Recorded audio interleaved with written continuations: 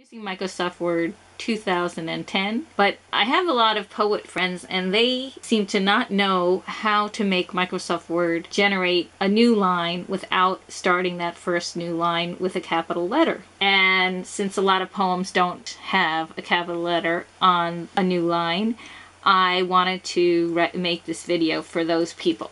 I have a new document open in Microsoft Word. I'm going to go to my File menu, and then I'm going to click Options. So File, Options, and in Microsoft 2007 or newer versions of Microsoft Word, you might have a different way of getting to the Options dialog, but this is how you do it in Microsoft Word 2010.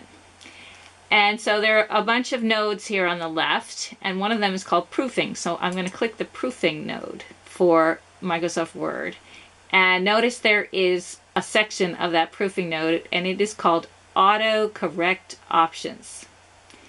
And there is a button for Autocorrect Options, so I'm going to click that button. And when I do, notice that there's a bunch of things checked. That's my own preferences, but there's one that's cleared here.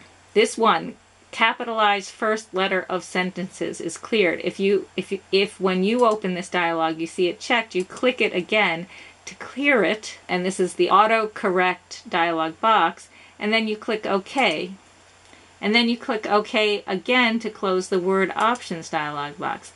Now let's test what we have done to Microsoft Word. So I am going to type, and then I'm going to hit the Enter key, and I'm going to see what happens to the next line. Hi, I am testing here this new feature. What do you think will happen? Well, I actually just typed that in uppercase. Let's try it in mid-sentence though. Let's try mid-sentence.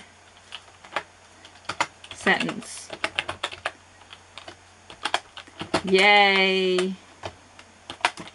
It works. So if you are typing and you press the Enter key on your keyboard and you continue to type and you don't hit the Shift key, you are not going to get an uppercase word. So that's desirable for poets. So that's why I'm making this video. I hope that you enjoy it.